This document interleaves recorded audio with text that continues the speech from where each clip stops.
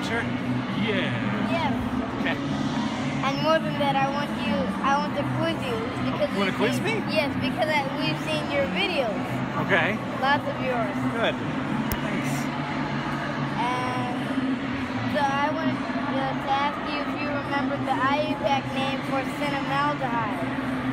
No, not offhand. If I could see the structure, I might be able to figure it out. That's the nice thing about IUPAC, is that you can figure it out from the structure, but I don't remember it. You don't? Do you? I do. What is it? Trans-3-phenylpropanol.